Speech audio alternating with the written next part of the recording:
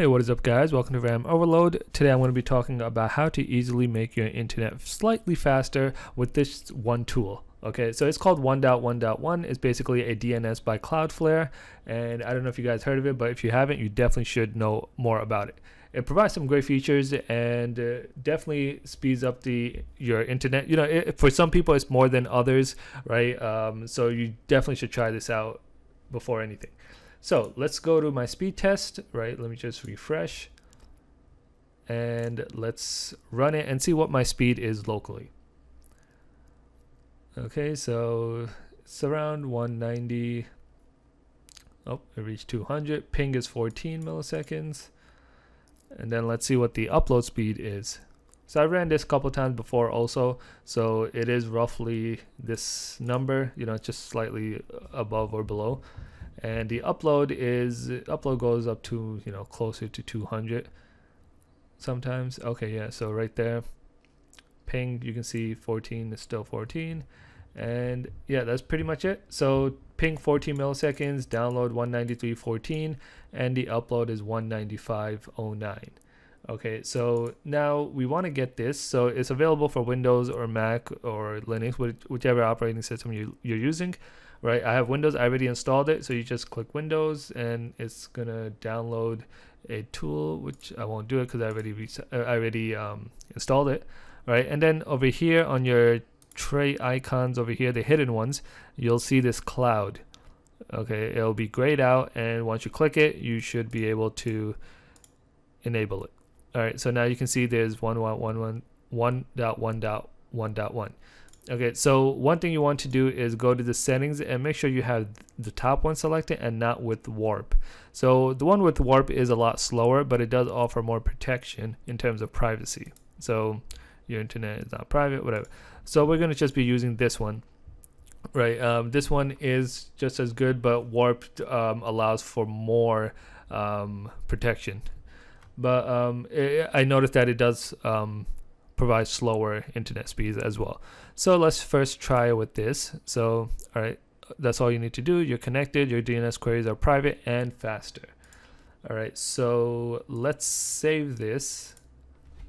Right, I'll just take a little snippet. So I got it right here, so don't worry about that. I'll just save it over there, and let's refresh the. So we're gonna run it once again and see what the speed is. So let's do it. We can see ping 12, which is already better than our previous 14, right?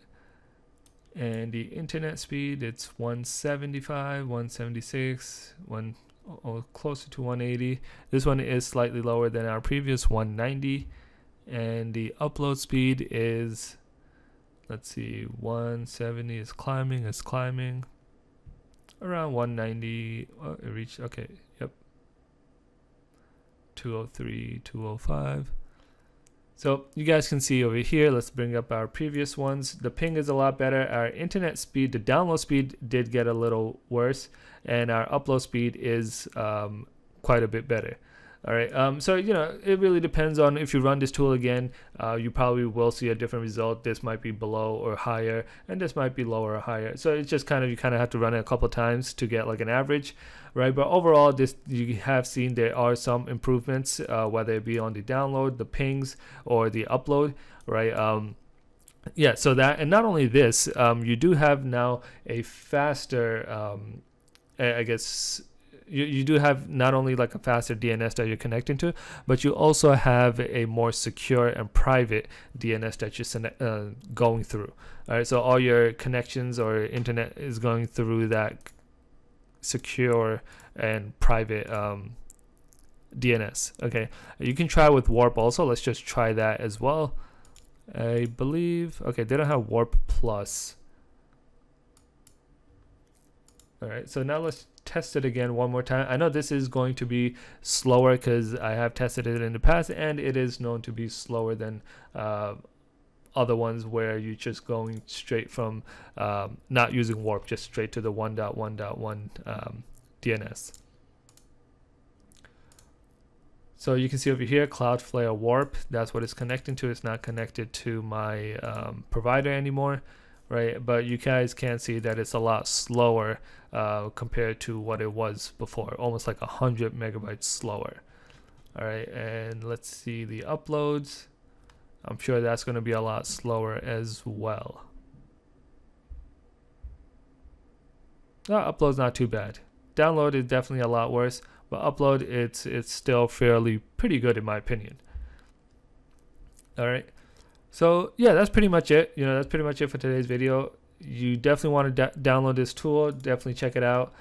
It's really good for your internet. Just more security and privacy, which I believe nowadays everyone could have more of, especially on the internet. But yeah, let me know what you guys' thoughts are. If you like this video, make sure to give it a thumbs up. Don't forget to subscribe, and I will see you guys next time. Peace.